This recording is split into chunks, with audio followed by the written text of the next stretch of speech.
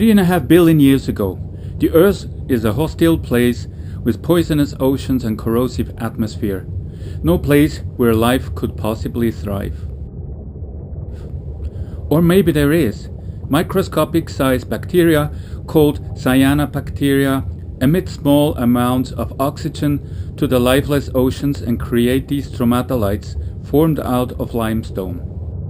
Over time, the ocean filled with oxygen built a new environment for plants and later animals as we know them today. British Columbia in Canada, an isolated lake in the vast forest, stromatolites are found in large number here, otherwise rare in fresh water, it seems.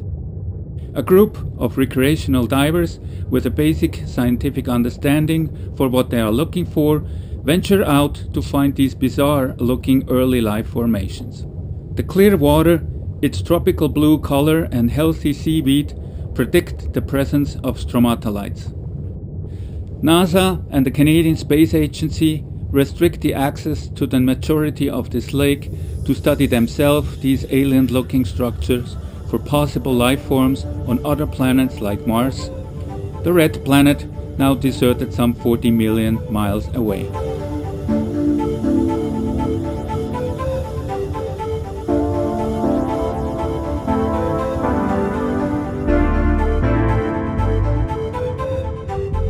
Over thousands of years, these bacteria form these cones and chimneys, which remind us of coral heads we know from tropical reefs. Even in shallower water, stromatolites are found, not so much on dead trees and stumps, since these are made out of carbon, not their favorite ground to settle.